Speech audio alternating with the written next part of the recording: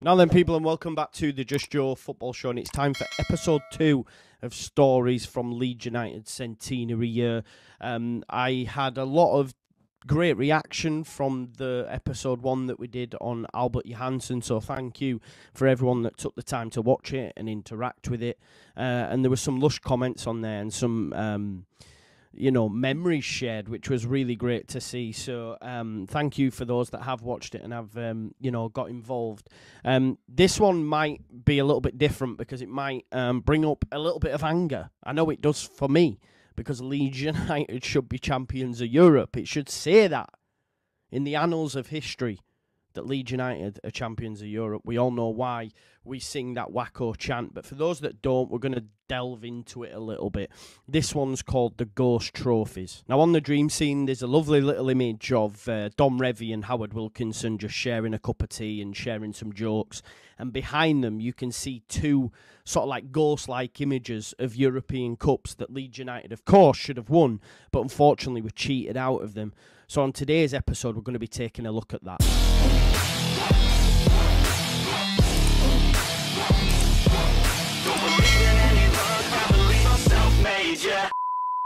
Now, Leeds United do boast an impressive array of trophies. First Division champions on 3 occasions. Yes, the First Division existed before the Premier League. League Cup winner once, FA Cup winner once. We won the Community Shield on 2 occasions, which at that point was known as the English Super Cup, and also the Intercities Fairs Cup on 2 occasions, which has had several different monikers over the years. Basically, it was a European competition that was taking place between 1955 and 1971, and it's often considered as the precursor to the Europa League. And just finally, the Second Division, now known as the Championship, on 4 separate occasions. But Leeds should have 2 more trophies added to that cabinet. 2 European trophies, to be exact. One of them being what is now known as the Champions League. And we're going to be talking about both of these finals. The 1973 European Cup Winners' Cup Final and the 1975 European Cup Final. The 1973 European Cup Winners' Cup Final between Milan and Leeds United. The match took place in Greece and Milan secured a 1-0 victory,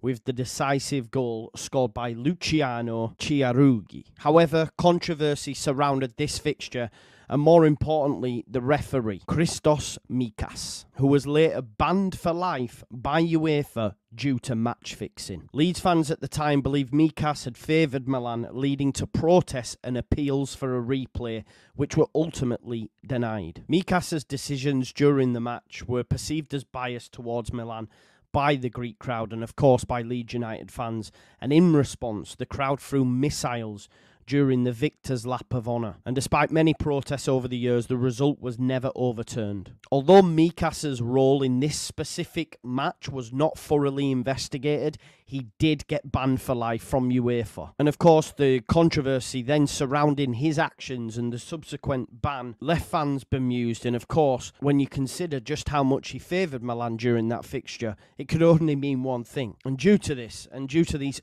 several unfair decisions made during the game, Leeds United attempted to request a replay, but UEFA did deny that appeal. Decades later, Richard Corbett, then MP of Yorkshire and the Humber, petitioned UEFA for a revocation of Milan's title. However, the controversial result remains unchanged in the history books. In summary, the 73 European Cup Winners' Cup Final left a lasting mark due to the referee's actions, perceived bias, and the subsequent ban, making it one of the most talked about football matches of its time. Now, as I said, Mikos did receive a lifetime ban.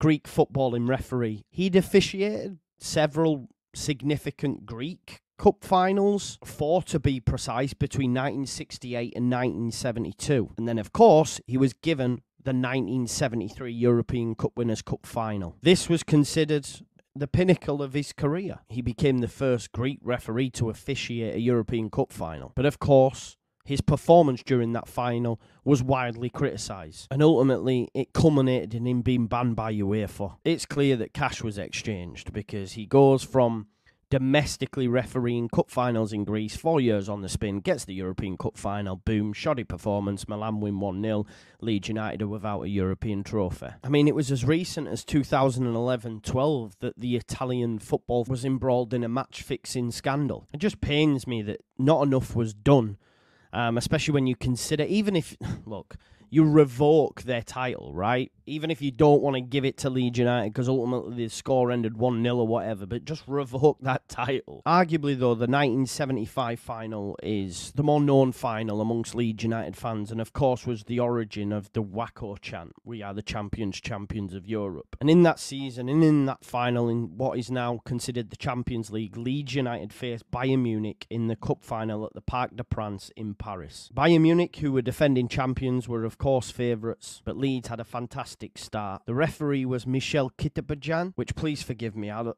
have butchered his name. You know, pronunciation isn't my strong point, but French referee Michel will go with. And Leeds United ultimately had 2 penalty appeals turned down by the referee and a further disallowed goal by Peter Lorimer. And Bayern Munich ultimately secured a 2-0 victory with goals from Franz Roth and Gerd Müller. It just added insult to injury when you considered what had happened just years before, and Leeds United fans' frustration spilled over into riots during the match, leading UEFA to ban the club from European competition for 4 years, which was later reduced to 2 years on appeal. Despite the loss, Leeds' journey to the final remains etched in football folklore, not least due to the controversy. Leeds came close to European glory in both instances, but fate and contentious circumstances denied us of that ultimate triumph. Like I say, it pains me when I see Champions League winners and you see Villa on there, you see Forest on there, and of course the recent winners in the top 6, etc. But Leeds United should be there. Leeds were appearing in their first Champions League final, we'll call it that, yeah. We'd progressed through 4 rounds to reach that stage, and a crowd of just over 48,000 witnessed the clash in France. Leeds dominated the match and had several near misses, 2 appeals for a penalty turned down, and of course a disallowed goal for an offside that never was against Peter Lorimer. But Franz Roth scored in the 71st minute, and Gerd Müller extended the lead 10 minutes from time, securing a 2-0 victory for Bayern Munich. And Leeds fans, rightly so, felt that their club were cheated, leading to that famous chant, "We are the champions, champions of Europe." Ultimately, though, Bayern Munich celebrated their 2nd consecutive European Cup victory, but that final, much like the Milan one, will be forever etched in football history as a dramatic and contentious showdown, and obviously will stick in a lot of Leeds fans' minds. You know, I wasn't alive, but it still pains me, as I say, when I see past winners of Champions League, knowing that Leeds United should be at that table and be able to say, yeah, but we've won a Champions League, mate, you know? And that was taken away from us. I imagine it happening now, like imagine that emotion that it would evoke. As I say, I've seen a lot of comments on the Albert Johansson video. I can't wait to read some of those that were actually alive and kicking when this has happened. Some of them might have even been at the game. And look, the referee who officiated that European Cup final was never formally investigated, unlike the Greek referee. And his performances, while rated poorly by FIFA officials observing the game, no conclusive evidence of corruption was ever established. And of course, the events of that night in Paris still, sparked debate among football fans. But the referee Michel's involvement in match fixing remains unproven. I'll let you be the judge. But ultimately, them ghost trophies shouldn't be that. They should be brought back to life. We need to get Yvette Fielding and Derek Okora on the case to bring them back to life and get them in our trophy cabinet.